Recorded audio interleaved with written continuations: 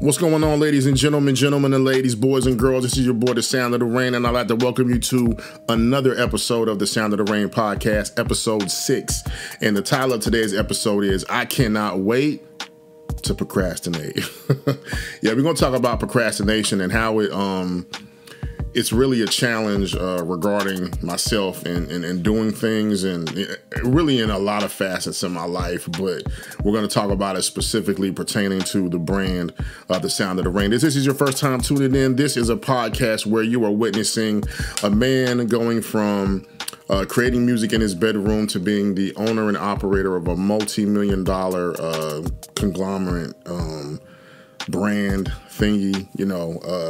I'm not like speaking it into existence. I'm just working hard, and that's the goal, to be able to take care of my family with my skills and my talents. I've been rapping since I was 9 years old, maybe even a little before that. I've always loved music, and so it's just something that it comes very naturally to me, and I love to be able to get paid doing it, in many different facets. You can go back to the very first episode. It's called What is Sound of the Rain, and it'll explain that and get into it in a lot more deeper fashion. I apologize for the kind of stalling or stuttering. The power went out. Looks like there's like a shortage or a electrical storm, or I don't know.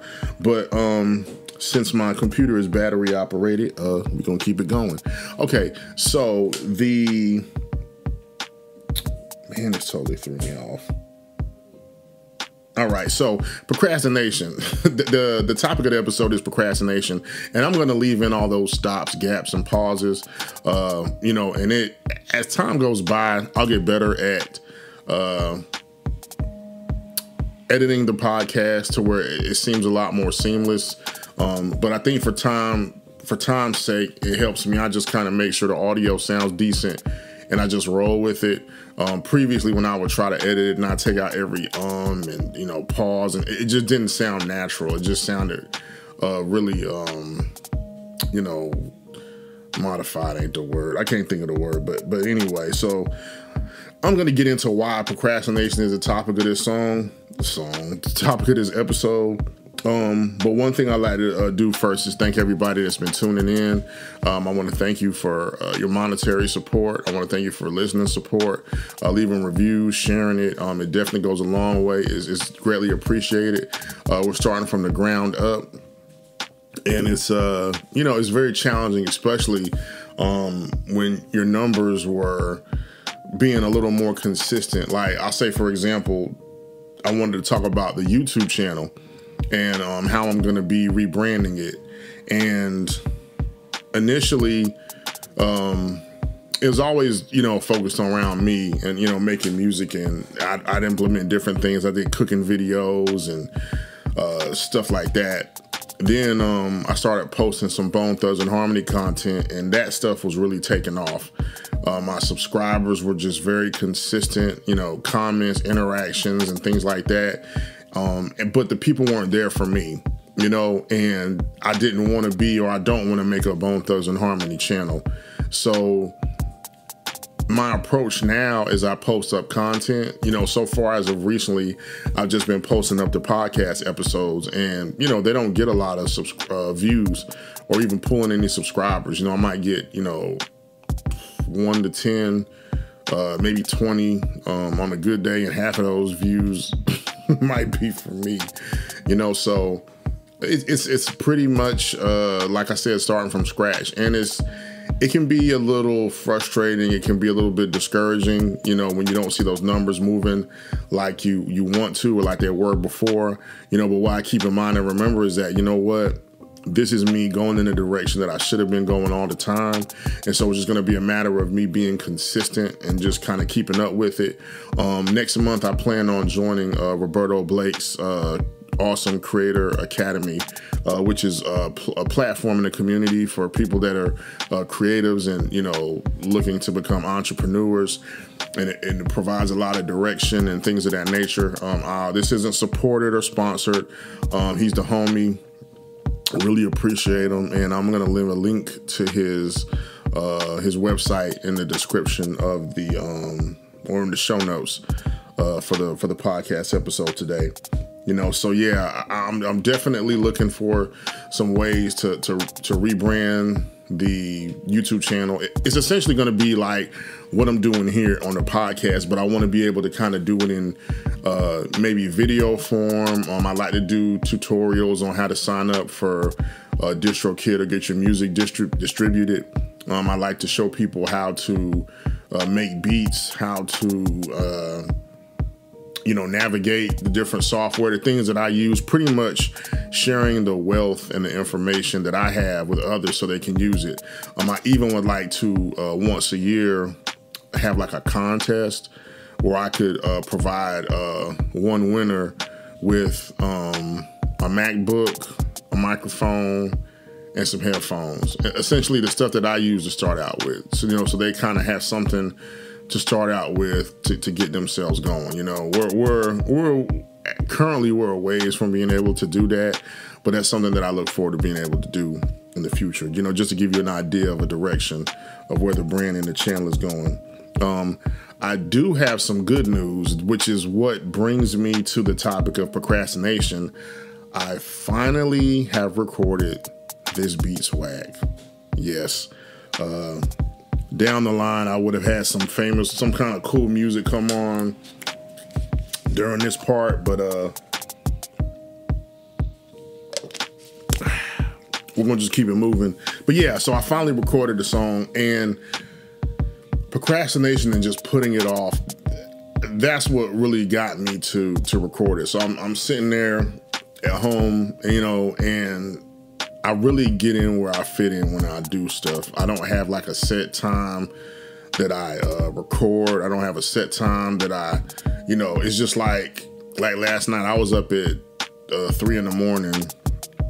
listening to, This Beats Wack over and over and over and over, listening to areas I can, adjust the volume, add echoes, reverb, stuff like that to the music, to the sound, but right now, I'm actually on my lunch break. I work from home, so I washed some dishes, and I said, okay, you know what? The episode for the podcast goes up tomorrow.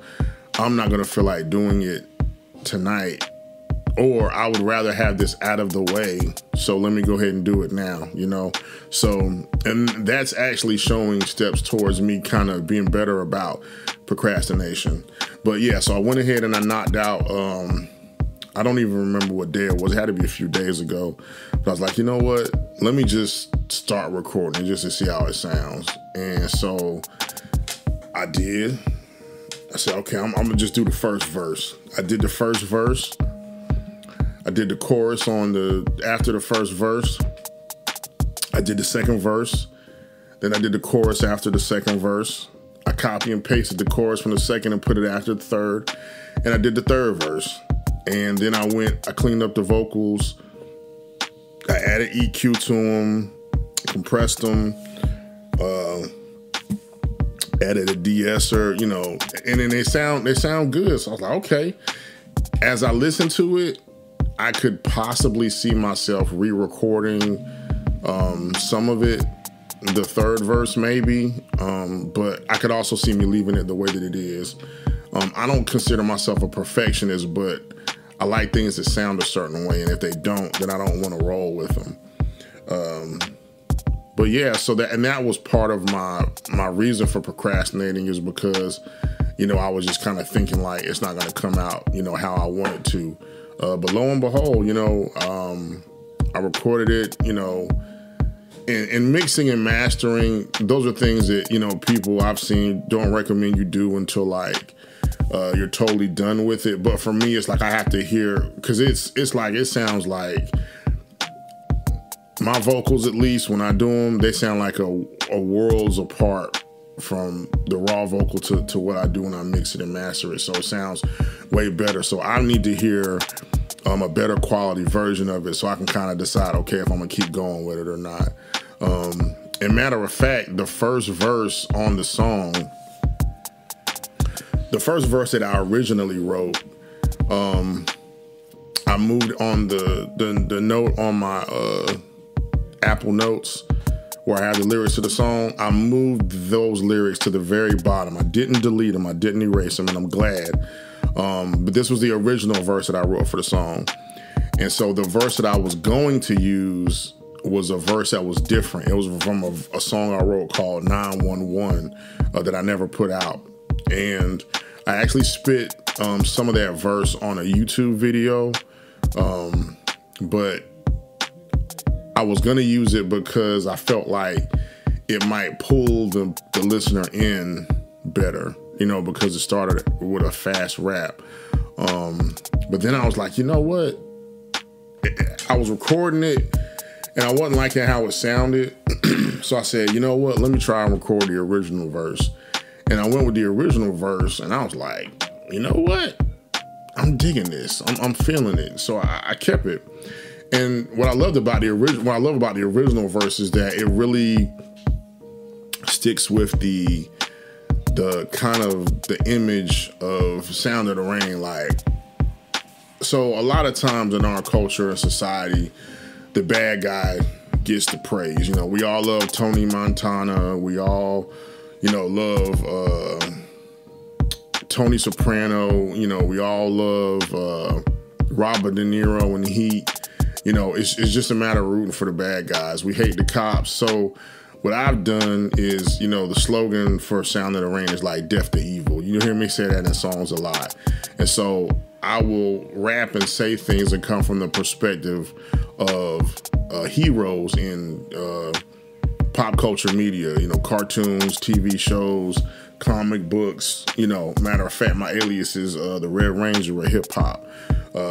And that's just from my fascination with Super Sentai, Power Rangers type stuff. I think the Red Ranger's uniform is just like so cool. Like if I could be a superhero, I would want to look like that. I want to be wearing those spandex, but his mask and his helmet, too dope. So that's the whole thing. And as I listened to the verse, that's really the theme that I was coming with. You know, I was making a lot of references to defeating evil characters and stuff like that. So I'm like, you know what? I'm gonna stick with this. So I knocked that out. Then I knocked out the I said I knocked everything out. But yeah, so I had an alternate verse that I was gonna use, and now I have the original verse. So I might the verse that I was gonna use, that I recorded, the 911 verse, I might actually record that 911 song and put it out, just as like a bonus or something, like, you know, maybe like a Patreon bonus, or a subscriber bonus or something like that when I start getting that stuff figured out. But yeah, so procrastination, I've been trying to do some studying on it and, you know, research as far as what kind of causes it. And somebody might just think like, well, you're just lazy, you know. And I've heard people say that it's as simple as you don't want to do it, so you don't do it. And you kind of put it off until the last minute. And I'm so bad about that, you know. And what it does is it puts this pressure on me to where I have to crunch and get it done. And then there's just relief. But I hate that feeling during that time frame. You know, I don't like feeling stressed out. You know, that's one reason why instead of being on my break, kind of laying down, relaxing and chilling, I'm recording this podcast. You know, I got goals. You know, I wanna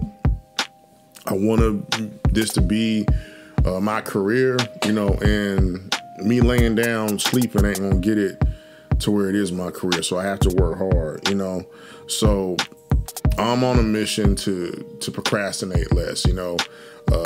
The song that I wrote, I need a little help for the Ant-Man movie. I'm gonna go ahead and work on getting that recorded. You know, it's like sometimes before I'm recording, I dread the process. I dread doing this. Like, I don't want to do it. Like I had a song I was invited to. It was a cipher, and like the guy gave me a deadline, and so I didn't get the chance to do it. I was like sick or something, like legitimately. And then, long story short, he got it at like the last minute, you know. And I hated that feeling because I had been wrote the verse, You know, it was just a matter of me recording it. You know, sometimes, like I said, I'm not a fan of that process because sometimes it can be so long, grueling, and tiring, and you still don't come up with what you wanted to. You know, it doesn't sound the way that you wanted it to sound, and you spent all that time working on it, and it feels like time wasted. And so in my mind, I kind of present scenarios and outcomes, and based on what I think might happen, I determine how I'm going to move or how I'm going to carry myself. And it's not a good thing at all, you know, because that's going to prevent me from doing a lot of things and having a lot of experiences and things that could definitely be beneficial to the brand and help promote the brand. And so I've got to, you know, definitely make sure that I'm better about that. One thing I also wanted to talk about regards to This Beats Wack is some ideas I have for the marketing for it. Will I do these things or will they come into fruition? I'm not sure because I don't know if I have a big enough of an audience yet. Like I was saying on a previous episode, when you post things, the only people that see it are the people that follow you. Or if you put certain hashtags and stuff, it can kind of get out there. But there was just an article I saw the other day in the news about how the TikTok algorithm is controlled. Like they can choose who they want to go viral or not, you know. And I mean that's discouraging, man, especially when you work hard and try to do stuff, and you know there's so much propaganda behind that, and I ain't even getting into all that because this ain't what this podcast is about. But you know, so what my idea is that the name of the song is This Beats Wack. So what I was gonna do is post these videos of these like just trash beats. I'm gonna make these like garbage beats, and I'm gonna, you know, ask in the comments like, yo, what y'all think about this beat, or pretend that this is the beat to the song and record myself and rapping to people, you know, and honestly get people's real reaction, like what do they think, you know. And then I also thought that might backfire and people might really think like this is what the song sounds like, and they're like, nah, this is trash. So I might not do that. Then I also thought about reaching out to people and asking them, you know, what's the wackest beats you ever heard, or what beats do you think that are whack? You know, I could see like kind of a street corner style where, you know, how you walk up to the people on the street and do an interview. And I was like, so what's one of the beats you think is whack in hip hop? I can't think of any beat that I think is like just whack off the top of my head. Actually, I can. Zone Out. It was like on a Nas Braveheart compilation. I won't feel in that beat, you know. But I'm a pretty easygoing person. So for me to like not like something, for me to say it's just like whack, it has to be like super duper trash. I'm pretty, you know, compassionate, or like, you know, oh, that's cool, it's okay, like, you know, it might not be for me, but it's, you know, it's dope, you know, because I do realize opinions are subjective, and just because I don't like it, or just because I don't think it's whack, or just because I think it's whack, doesn't mean that it is whack, you know. And the intention and the goal, I don't think that the beat on This Beats Wack is whack. I actually like it a lot, but like I've said in previous episodes, it's really to kind of just pinpoint or to put a light on the fact that I made this production myself, and this is me working with what I have to the best of my abilities and trying to, you know, create something. Because now that I have this, I don't have to, you know, get permission to perform it. I don't have to split the revenue with anybody. I don't have, and I don't mind doing those things. I think the thing that irritates me, like the limited amount of streams, and like, you know, not, you know, having to pay extra to perform, and every producer isn't like that. It's just some of the avenues that I've gone to get production. You know, there were different limitations on some of the songs that, a majority of the songs that I put out, you know. Yeah. And that it feels like handcuffs, or it feels like just barriers, or, you know, and I just want freedom. You know, I think that's one reason why I like kind of doing everything on my own, because I have the freedom, and I don't have to kind of answer with or check with anybody before I do something. You know, I'm sure they'll get to a point where I will involve people and have a team. If this thing gets big enough, I'd even like to be able to employ, you know, my wife and my kids, and we kind of just build this into like a family business, you know. But, you know, those are definitely goals and things that we're shooting for. And we're going to start to wrap this particular episode up. But I do want to request that if you're not subscribed to the YouTube channel, I want you to go subscribe to it. If you're not following me on Spotify, please follow me on there. If you're not subscribed to the podcast on your favorite podcast service, we're on Audible, we're on Amazon, we're on Google, we're on iHeartRadio, we're on Apple Podcasts, we're on everything. Podcast services I ain't never even heard of before. But yeah, go subscribe to the podcast, leave a review, leave a 5-star review. You know, I don't like asking for stuff like that, but you know, it would definitely be helpful. You know, it's definitely appreciated. And when you subscribe to the YouTube channel or follow me on Spotify, go check out some of the music. You know, let me know what you think. You know, if you like it, give it a thumbs up or a like, or however that works. But, you know, definitely check out, you know, some of the stuff I got. I got like, most of my music is on YouTube because it's stuff that I couldn't put on streaming services. I was able to put it on YouTube. That's one thing I love about YouTube, is they're really good about that. You know, but yeah, definitely check us out. I'm going to leave you with some bars. And these are from, I feel like I'm a rapper when I'm talking about how I rap. I think it's, you know, important that I do rap. And these are from, it's on YouTube. It was a freestyle over a beat by Slaughterhouse called Hammer Dance. And the way that I mixed it, it doesn't sound really good. So I probably will mix it again or re-release it or something, do something with it. But I just like to kick some bars with it.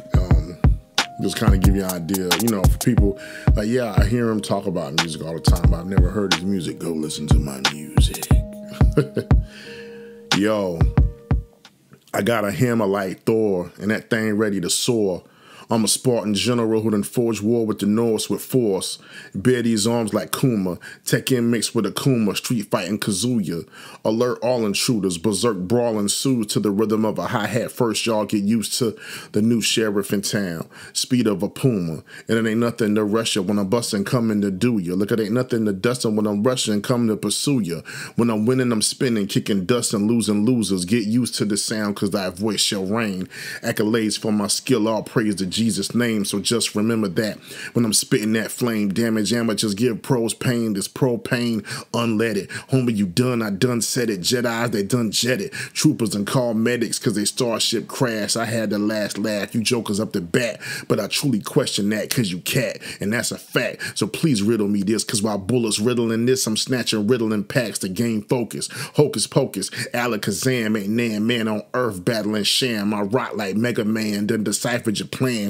Hands to the back like Naruto when he ran, ready to clap something, but not with a gun, but with the force of a man that can bless one punch. Todo Jujutsu Kaisen, Metal Gear Raign, NetherRealm Raiden, God of War Poseidon, Death to Evil. Say hi to the good guy, a big boss. Throw a patch, cover my good eye. Call it fate. This solid snake with a piece of Gotham's great. You can dash but not escape the wrath upon your fate. Nah, you ready to rumble? What? I give a direction to these actors, pull out the blade, and then I yell cut. I got the mass immune. If you feeling froggy, then jump. Sound of the Rain, Nerd Raps Volume 1. Ugh.